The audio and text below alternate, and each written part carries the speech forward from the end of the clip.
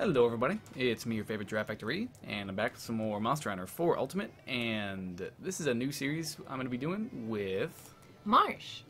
And we are going to be playing through the online story mode in the Gathering Hall. The one where you can go online and meet random people or play with friends that you have. You can also play locally with friends, that's actually what we're doing. And you may notice that Marsh has a different colored name than my name. That's because she's actually already high rank in this mode, but we are going to be using rank appropriate gear. So we're going to start in 1 star here, and that's Hunter rank 1. And we have sets and weapons that are only available in that rank. So I've got the Bold Barbarian Axe and the Jaggy set. And I've gemmed the Jaggy set to have negate stun and speed sharpening. Comes with have stun and speed sharpening. Not the world's greatest set, but it's a good place to start. It's a defense increase from the daring set that you start with, and it's pretty good. It's pretty good. The speed sharpening does actually add a lot to the set, and then negate stun means that if you get comboed by monsters, you won't have to deal with standing around dizzied. And Marsh? I am wearing the Viper Bite, which gives you some paralysis damage, Sword and Shield. That comes from the Gendro, which you can actually meet in Hunter rank 1. It can show up in one of the Gathering quests. The Sunken Hollow. There you go. And the Velociprey outfit, which you can get from expeditions that you can do as guild quests once you get into the online mode. Correct? Correct. And the Velociprey comes with attack up small and have stun, and she's gemmed in speed sharpening, and her and her charm gives her Spirit's Whim, which is pretty good because you're gonna want to be gathering a lot this early in the game. But these are 2 really good starting sets for blades. As a side note, for gunners and bow users, sorry, throat's all scratchy. The daring set is probably going to carry you through a lot of the low rank stuff. Honestly, you can make pretty much any set you want as long as you get the defense increase, because the low rank sets are just not very friendly to ranged users, and the ranged weapons are pretty low quality, so just work with what you got. It's a little bit slower to use ranged in the early game than it is later in the game, so just stick with it if you are dedicated to using range. I recommend Tetsukabra, which is a pretty decent set. But let's move on to how the early game actually works here. In the guild hall, you need to use the different quests to actually make more ranks available. So you need to perform only a certain number of quests, but you're allowed to perform whatever ones you want. You just need to perform certain ones called key quests. And in 1 star there are 4 key quests, and the first one is Bug Burger, the second one is Catch a Conundrum, third is Tackling a Tetsukabra, and 4th is the Gypsaros Project.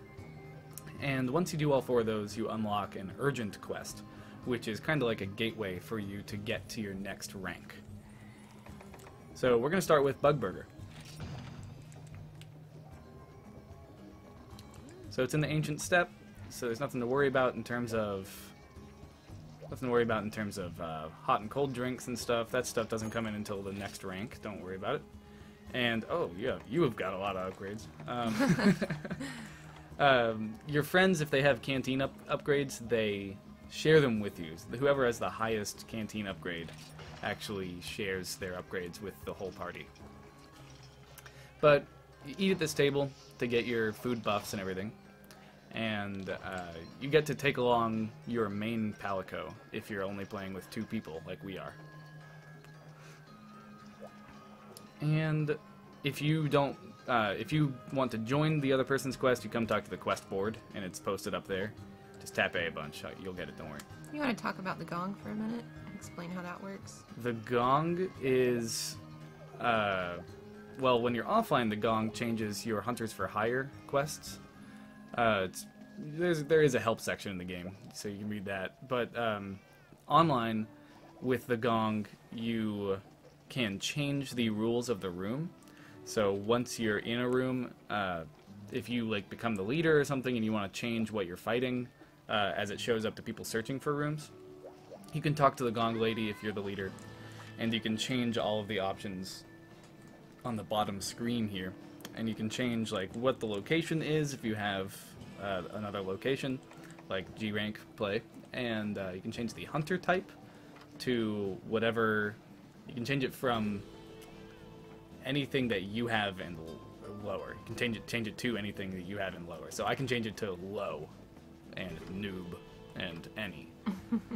Quest type is the various quest types, including guild quests. And all of these things are mostly search parameters, so that people know what kind of what you're doing in the room. Target can change your monsters, or if you're gathering ores or transporting eggs, that kind of stuff. Message is kind of just for fun. Sometimes you can indicate what you're doing by saying event quest players. That lets people know that you're doing the event quest version of that monster. And passcode, you can set a passcode by saying yes and like you hit confirm, and you can put in a passcode like 8852. And now anybody who tries to join my room knows that we are doing whatever I set those things to. So now we're playing event quests, and we have a password on our room, and nobody without the password can join. So that's a little rundown of the gong. All right, let's go kill this thing. What are we hunting? A Celtis. Celtis. Okay, cool. Playing around with other parts of the guild hall is a great way to forget what you're doing. Yes. Lots of people get confused on how to use the gong, though, the first time, so... So in low rank quests, just like in the low rank story mode, you are going to start in the camp, but you're going to have a lot more supplies, because this mode is actually balanced around playing with 4 people in the room. But we've only got 2 people, so we could kind of chow down on all the supplies if we wanted to. I don't think we're going to need to, though. It's a great way to farm hot drinks later, though. Yes, it is. Yeah, you can actually profit on hot drinks if you go on quests with hot drinks in the box. Giraffe and I used to do 2-man runs all the time in the previous games. Mm-hmm. So we had endless hot drinks. That's right. All right, let's go find this Celtis. I think this particular quest, he starts in the center. The one with the bridge. Yeah, 4. I think you're right. Yeah, there he is. Hey, buddy. Hey, where you going? Where you going? Hey, where you going? Don't you run away from me.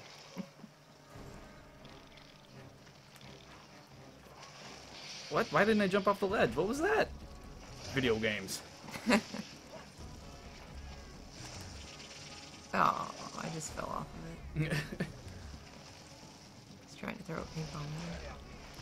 Oh, what? I'm not reaching it? Are you serious? What? What's happening? This is a terrible map to fight Celtis on. The angle of the ground makes it very weird. Because he's floating, like, just above the ground. It makes it really tough to actually get at him. Gotcha. I was trying to attack him on the way down, but I couldn't do it. Aw. So in online mode, you can kind of push and throw your other hunter friends, and sometimes it can be funny if you're playing with friends. But a lot of the time, people are going to get really mad at you if you do stuff like that in the online mode with random other players. It's not so bad anymore because you can help people mount by throwing them. If you throw them upwards, yeah. Yeah. But if you push someone across the ground, then it's pretty frustrating either way. Oh, time to make use of my speed sharpener. Oh, me too. Oh. Whoa. Oh. Ah. Jeez, calm down, Celtus. Dang it, I'm not even hitting it. Oh, come on.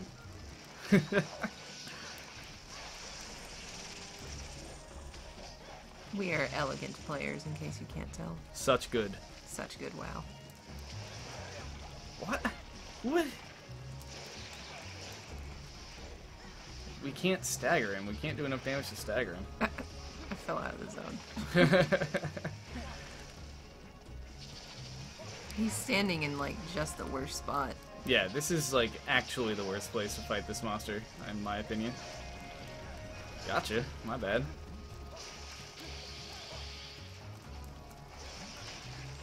Get down. Yeah, you too. No! Oh, he's almost dead. Just let him run. Okay. Celtus has very little health. Oh, we're not.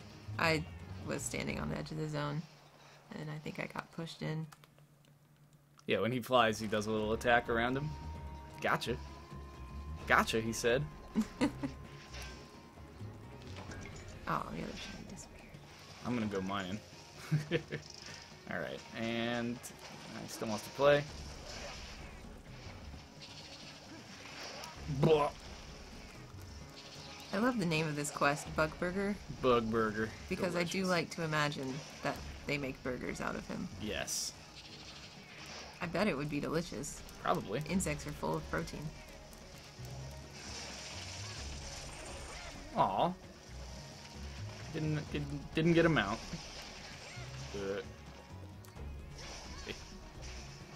Yep.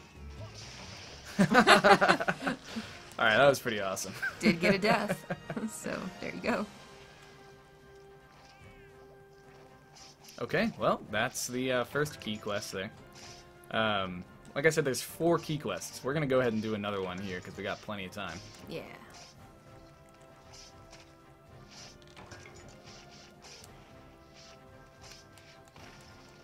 But the key quests are just the quests you need to do to progress.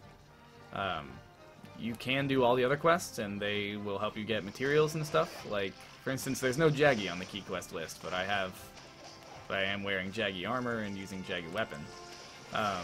It's possible to fight Jaggies this early, especially offline. It's very easy. But it's just that the key quests are what you need to do to progress through your hunter ranks.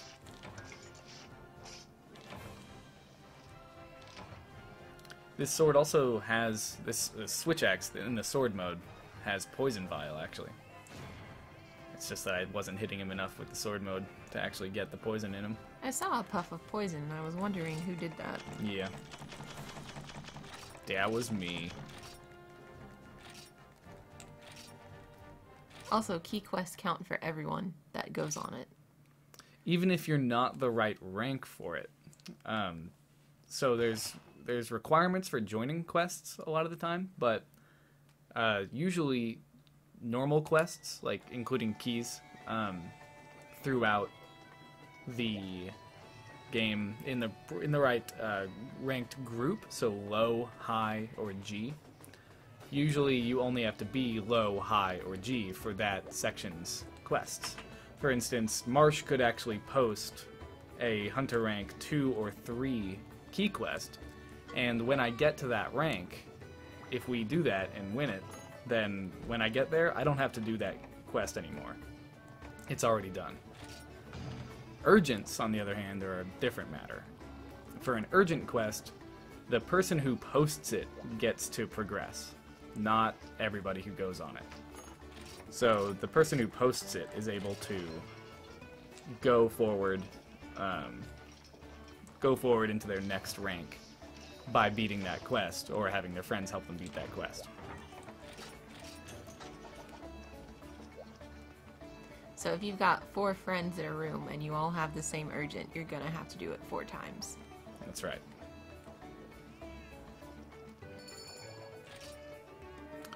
Alright, so up next is Catch a Conundrum. And we gotta go find and murder a Quechahuacha. Free stuff again. Always take the free stuff. Free stuff's very helpful. I'm gonna take Sonic Bomb. Don't worry. Free map. You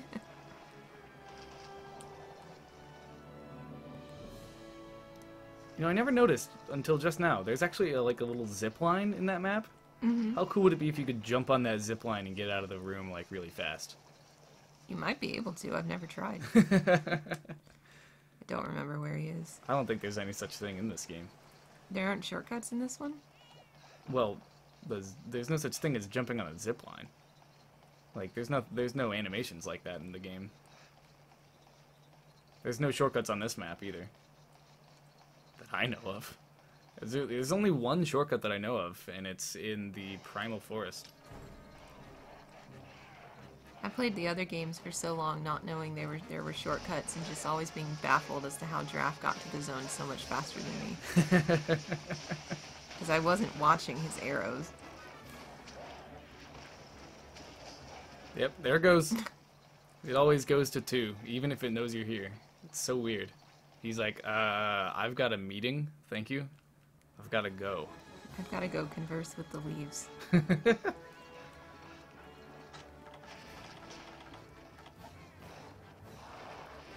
Oh, come on. So Kechawacha, if he's hanging from the, oh, little Trapperoni from Factory. Nice. So I set Factory's first stringers to some healing and support.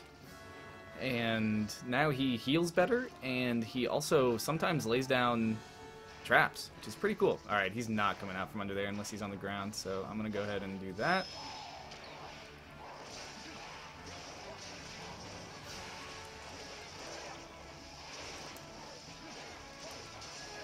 Dang it, Misseroni. When the Ketcha is hanging on the netting, you can knock him down as long as he's not mad with a Sonic Bomb, because he's got big sensitive ears. Jump in my trap, would you? Thank you. Oh, wow, I didn't think he was going to get in it. He's not the smartest. I'm sorry if I throw you. You didn't. Awesome. The trap was just laid in such an interesting spot. I thought he was going to go to the ledge above it. Blah.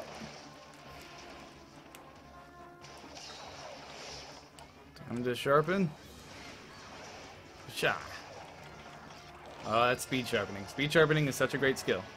Yes. Mount. So when mounting online, there's a couple of things to note. If a monster roars and you could stab through the roar to finish the mount, don't, because I'm sure not everybody in the room has high-grade earplugs unless that's your plan. What? How do I keep going through him when I try to do that? Because those people are going to have to, you know, unless it means failing the mount, of course. If you're gonna fail the mount unless you stab through the roar, then go for it. But if you can hold off a couple of seconds and wait for the roar to be done, then you actually add a lot more. Oh, do you have the other Sonic Bomb? Yes. Throw it. I forgot. You can actually add more damage to the monster when he falls down by making sure that the other hunters in the group are able to go fight it, because if the monster roars and then falls down, everybody still has to like reel from the roar, right? So they don't have a chance to attack the monster, and so you kind of ruined the mount in a certain way. So trying to make sure that your friends aren't incapacitated during the roar is or during the mount is pretty good. And then an important part about mounting is don't attack a monster while someone else is mounting. This is probably the most important thing about mounting. If you see someone else mounting, don't attack. And if everybody is standing around doing nothing in the room, and you're like, what's going on? I'm just going to go attack the monster. Double check that there's not somebody on top of him. Because usually when a bunch of people aren't attacking a monster, it's for a reason. Whoa. Get away from me. Dang it, man.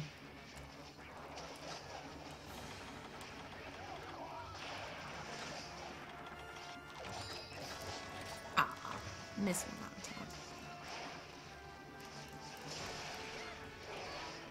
He's warmed up. He might be ready to mount. Oh, I thought that was one.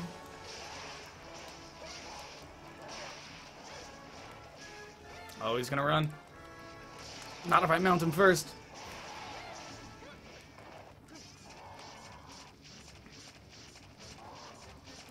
It's so much fun watching other people mount the monster, because everything just stops for a minute. Yeah. Everybody gets to take a little break, heal up, sharpen.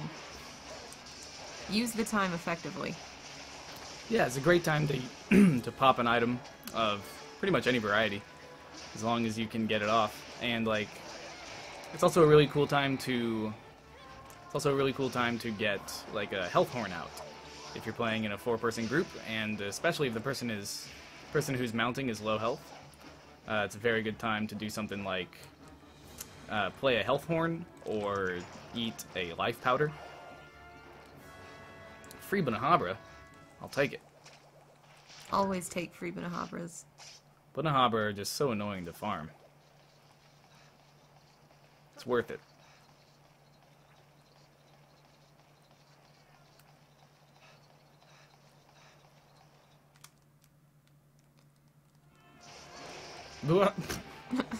Walk into the zone, he just slaps me. Like, get down, son.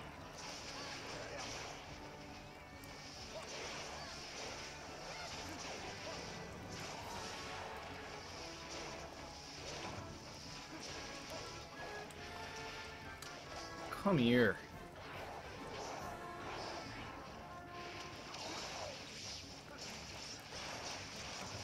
Got him. Got him. Oh, I skipped the cutscene. Oh well. Habit. Habit. All Becomes important unless you're really good at the weird angles you gotta move at when it's for things like the Dar and Moran and stuff like that. Yeah, on bigger monsters, it's important to skip the cutscene so that you know how to line up your carves and everything. Monsters with many more carves, or if a monster has a tail that's like across the map, you're gonna want to skip the cutscene to go get everything you deserve. Yep. So one thing I do kind of want to point out, this Viper Bite that I'm wearing has 100 paralysis on it, which you might think isn't that high. But I still paralyze that monster. The thing with Sword and Shield is that you have to keep attacking a lot in order to get your status to work. Yeah, low status numbers aren't bad. You just need to stay aggressive to get them to really work. And it depends on the resistance of the monster as well. Mm-hmm. And early in the game like this, just one paralysis is really good. I mean, they don't have very much health in this part of the game. So it's really, honestly, it is worth it to just get one paralysis out of the monster. Get the combo pretty hard when that happens. And that was only one paralysis weapon. Yeah. If you have 2 paralysis weapons, you'll probably get 2 paras out of a quest. So, pretty good. Well, I think it's going to be it for today's episode. We've got a couple more quests in Hunter Rank 1 here for next time. But until then, I hope you all enjoyed, and we'll see you there. Bye. Bye, everybody.